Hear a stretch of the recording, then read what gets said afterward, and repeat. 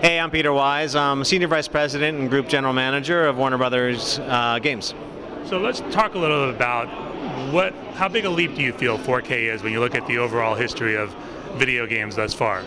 It's really just allowing us to untap the potential of our games and immerse the players in our environments all that much more. So for Shadow of Mordor, we can really push, how far you can see on the Sea of Nirn, which is this green, lush environment that we created for Mordor, and sending the player into those environments, having them hunt down their orc or Uruk captains, and do that for the first time in full resolution, at this 4K level, is really exciting for us. There are going to be a lot of people that don't have 4K yet, so what does a 1080p person get from this upgrade? So on the PlayStation Pro, you can plug it into an HD TV. We automatically detect that you're at that HD TV setting, but we'll still super sample the texture resolutions. We'll still push even better graphics through that machine to your TV, so you're getting a richer experience than ever before. What are your thoughts about this new platform, this new PlayStation Pro?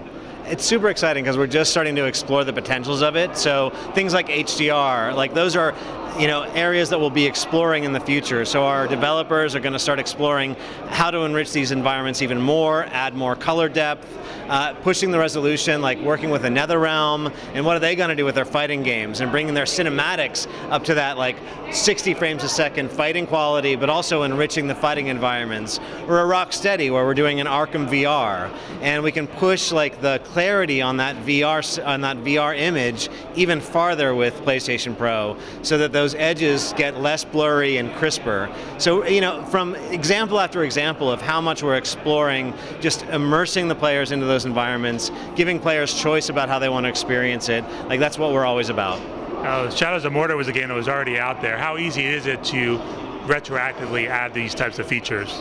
Well, we put a lot of engineering and love into it. So I'm not going to say it was easy, but we had some high resolution textures in our back pocket already. So we had made a lot of the art at higher resolutions, and we were able to just really unlock the potential of all that art we had created, put some engineering muscle behind it. And if you haven't experienced Shadow of Mordor yet, it's a great time to do it for the first time because it's more beautiful than ever. Or if you haven't played in a while, it's a good time to come back and enjoy it. What impact do you feel support of the original PlayStation 4 through the HDR patch will have moving forward as people start exploring that? Again, as we start to just dial these knobs, whether it's the PlayStation 4 where we'll put as much attention to that as the PlayStation 4 Pro, you're just going to have all of these richer choices as a player. So it's an exciting time whether you're on the PS4 or the PS4 Pro.